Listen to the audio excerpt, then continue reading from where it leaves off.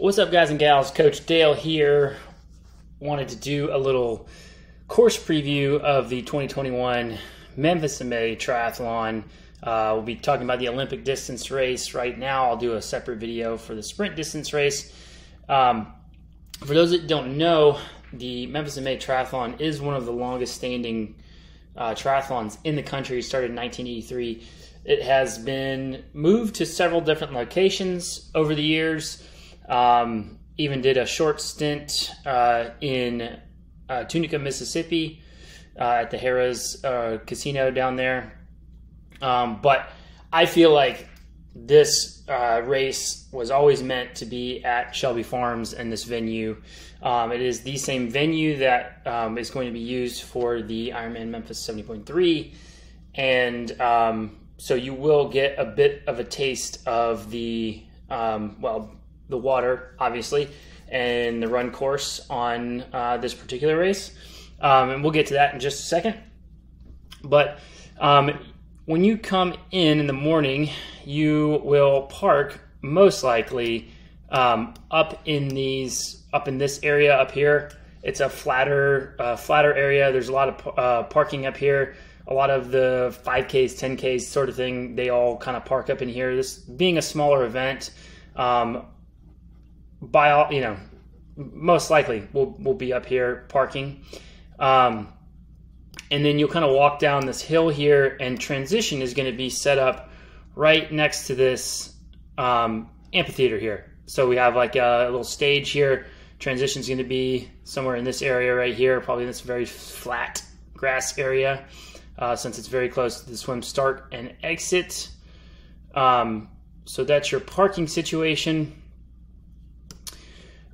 So I'm going to try to go through the course as quickly as possible and without trying to leave anything major out. So this race, obviously 1,500 meter swim, it's going to be a clockwise swim. So I know these say start and finish over here, but you're going to start over here, and we're going to do a short little leg out, and then that will be the that buoy will stay on your left, and then the rest of the buoys until you come back in here will be on your right. So coming down, nice stretch toward the convention center here, or the FedEx Center here, and then coming down, that is essentially south, and then back along this long stretch. There should be plenty to sight here, and there will be buoys every 100 yards, 100 meters or something like that.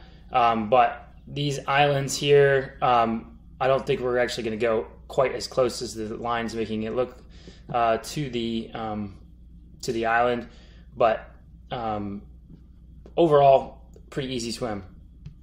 It's very flat, and by all chances, there's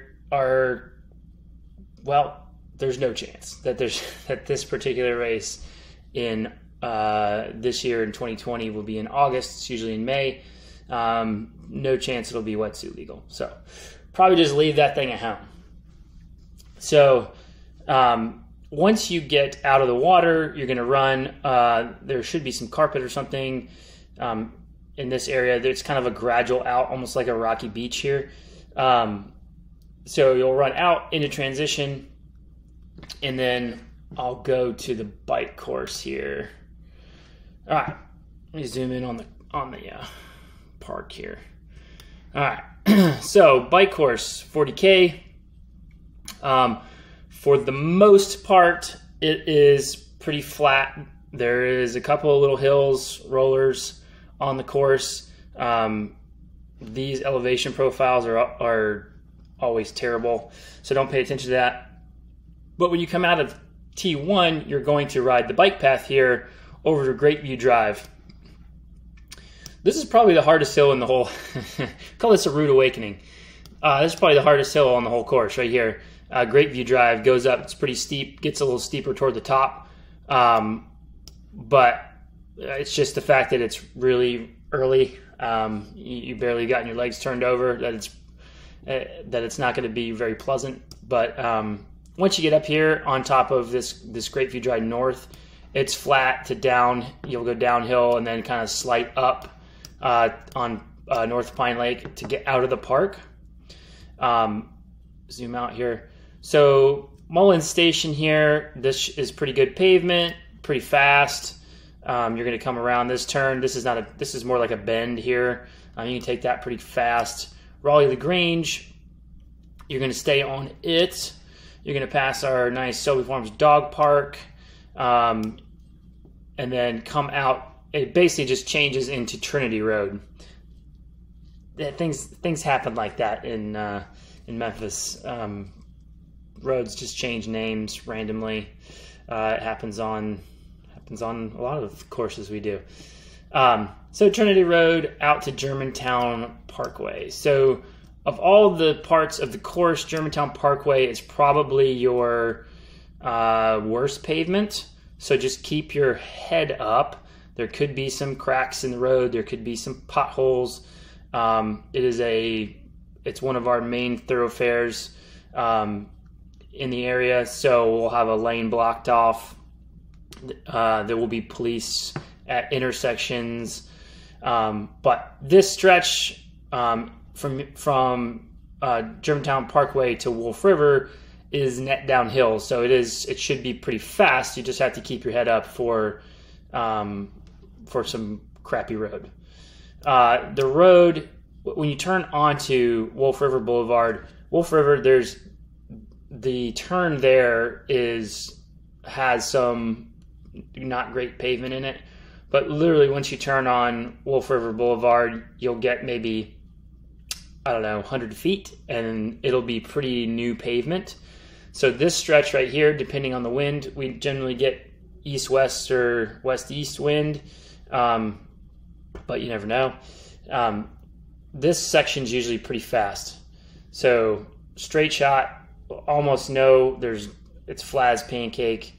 It's kind of one of our really fast, like, Strava segments in town. So this section's very fast. Once you get down here toward the hospital, you'll take a ramp and you'll come back up on Walnut Grove.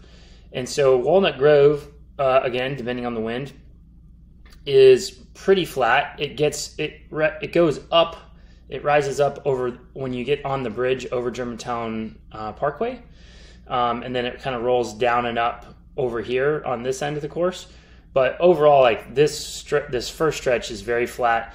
There are some pretty good bumps on Walnut Grove.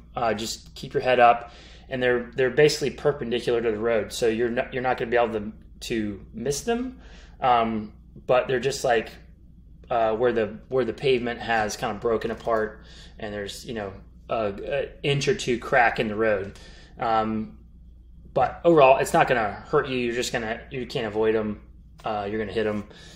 It just bump you around a little bit, but overall not too bad. So this stretch right here could be pretty fast depending on the wind.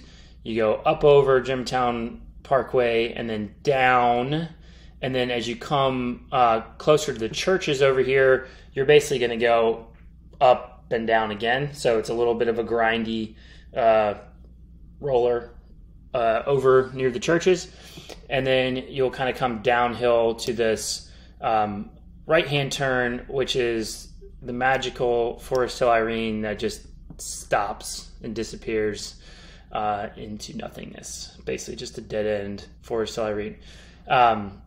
So you'll come down here, 180 turn, you'll come back. Honestly, I have not ridden this all that much. Last I remember, the pavement down here is pretty good, and it's pretty wide. It's like a 4-lane road. So you'll probably be in the left lane so that you can pull that 180 and come back in the left lane since we're taking another left turn.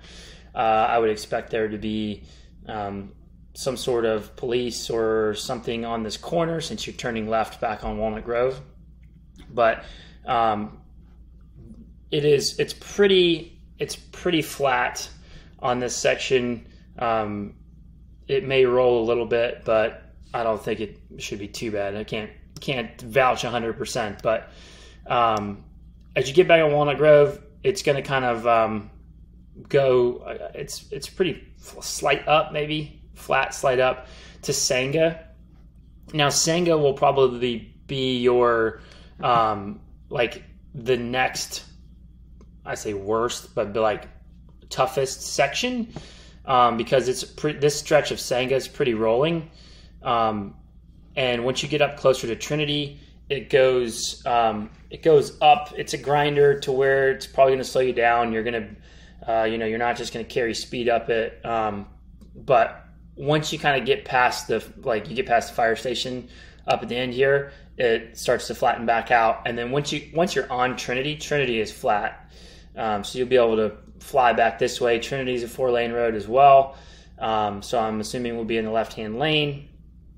So flying back on Trinity, and then you're taking a left onto Walnut Bend. So Walnut Bend, the turn there, it's a 4-lane road, and there's a 4-way stop. So I would expect there to be a police presence there to make sure that you can safely make that left turn onto Walnut Bend. And nice part here is we are going on the fast direction of Walnut Bend. The Ironman course goes north. We are going south. South direction is much faster. It rolls. Walnut Bend does roll, but you're on the fast part of the rollers. It's not until toward the very end of Walnut Bend that it's going to roll up enough to kind of slow you down a little bit. So overall, pretty fast section right here. And then you're jumping back on Walnut Grove. All right, so coming back in, so if you had a tailwind out, you're going to have a headwind back, or vice versa. But it is going to roll up over the bridge here. And then once you get over the bridge coming back in, it's going to be pretty fast. Even if there is wind, it's very flat to even net down going toward the park. So you should be able to just bomb this last section. So right turn onto Farm Road. I'll try to zoom in here. There we go.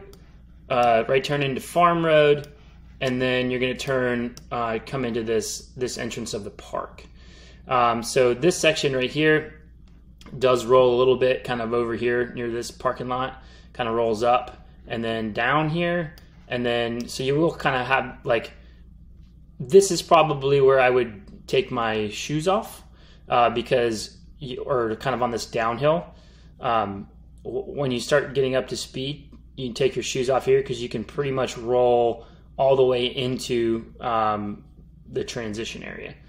So you're going to come bike path down into the transition area. There'll be a dismount line, obviously, that you have to get off of your bike before.